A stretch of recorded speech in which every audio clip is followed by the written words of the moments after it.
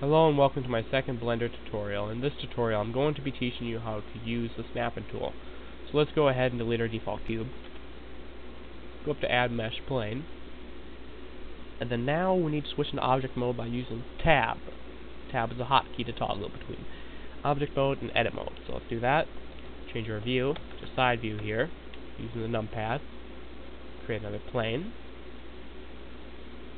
And then let's tab again to toggle to object mode, bring it over to the side, and then select our first plane, select the second plane, press tab to switch into object mode, and now the last plane that you select, or object, you get vertex control, edge control, and face control over it.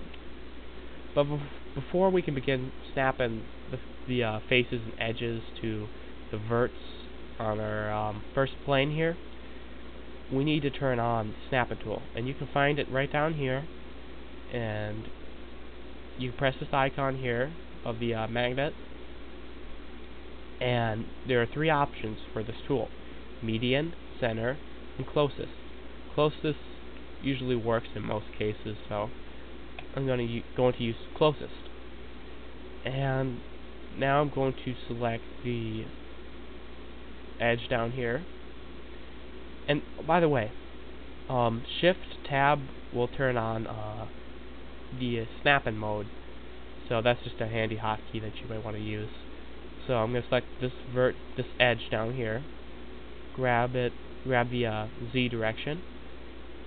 While it's grabbed, I'm going to hold Control, bring it over this vert on the object, on the first object I selected, and there.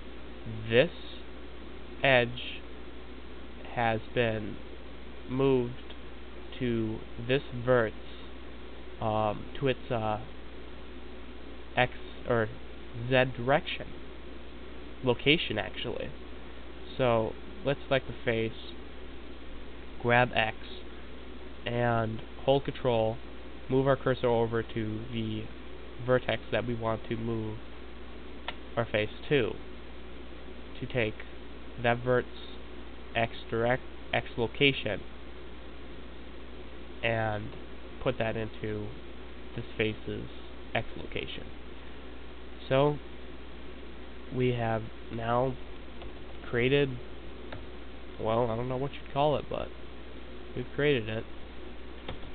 And there you go. That wraps up this lesson. Thanks for watching.